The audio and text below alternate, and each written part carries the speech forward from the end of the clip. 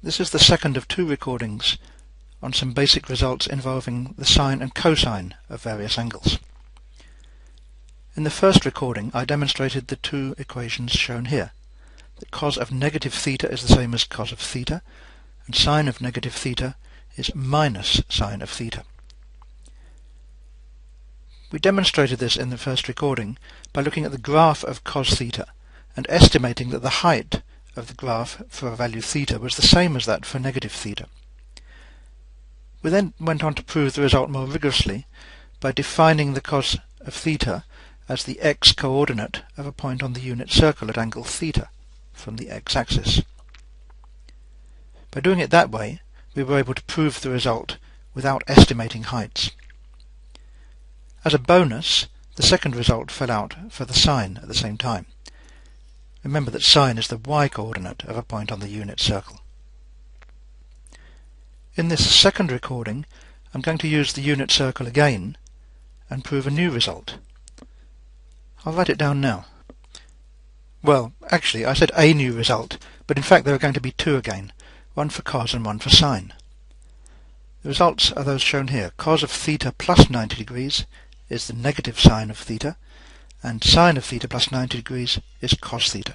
We're going to do this again using the unit circle.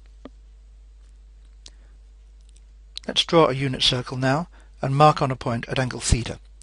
I'll use the first quadrant for theta, though the argument would work in any quadrant. Here's the unit circle. That's a circle with radius 1, and I've marked on a radius at an angle that I've called theta. The point where the radius hits the circle is the point xy. The definition of cos and sine is that cos theta is x and sine theta is y, as long as the circle is a unit circle, of course. Now the relations I said I wanted to prove this time involved adding 90 degrees to the angle theta. So I now have to draw another radius at 90 degrees anti-clockwise around from theta. That will be a radius in the second quadrant. Let's put it on now. There it is. I've marked in the angle 90 degrees between the two radii, and where the second radius hits the circle, I've called that coordinate pair x1, y1. Since the whole angle round from the x-axis anti-clockwise to the second radius is theta plus 90 degrees, we can write down two relations for the cos of that angle. Cos theta plus 90 must be x1, and sine theta plus 90 must be y1. x1 will be negative here, of course.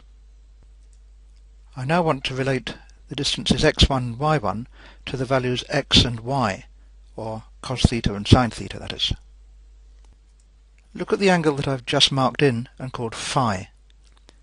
Phi and theta and the right angle make up 180 degrees. So phi must be 90 minus theta. If phi is 90 minus theta, then the small angle at the top of the triangle in the second quadrant, next to x1, y1, must again be theta. Let's mark that in. We're now in a position to look at that triangle in the second quadrant and mark in its sides in terms of sine theta and cos theta. In fact, since the hypotenuse is still 1, the base of that triangle must be sine theta and its height must be cos theta. I'll mark those in now. But now we've almost got the result we want, because the height of that triangle, of course, is the coordinate y1. So we can say that y1 equals cos theta. But y1 was just sine of 90 plus theta, so we've got the first result. Let's write it down.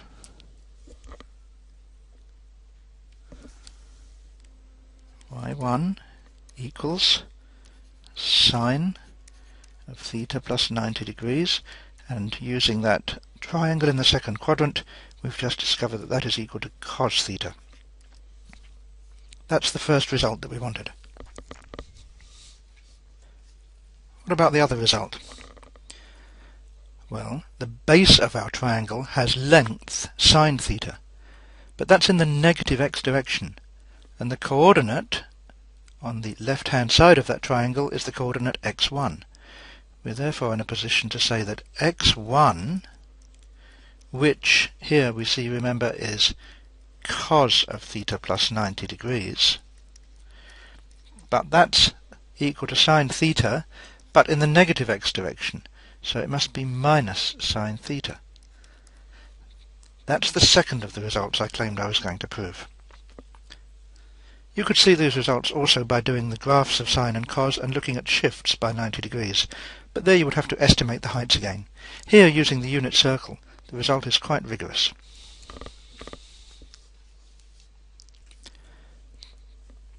I want to finish off by looking at two further formulae involving 90 minus theta instead.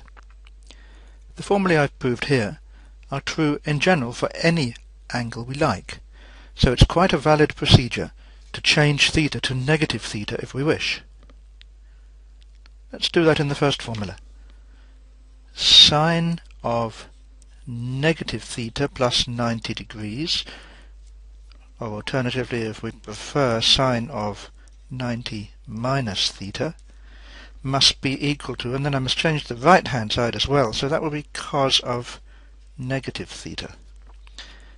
But in part 1 of the recording we proved that cos of negative theta is the same as cos theta. So we now have our third result. Cos of 90 minus theta is equal to cos theta. Let's number these, just so we can remember which results we were actually interested in finding. The last one involves the cos result. Cos of negative theta plus 90 degrees. So now I'm taking result 2 and changing theta to negative theta.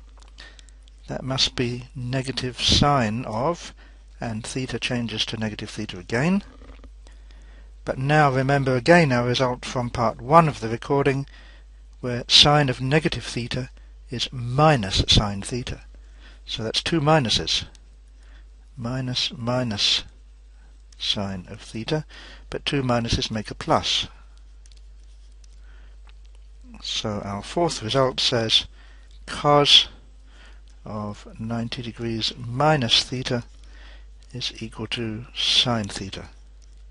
And that's result 4. I think I'm even going to now circle those results so that we can find them again quickly if we ever want.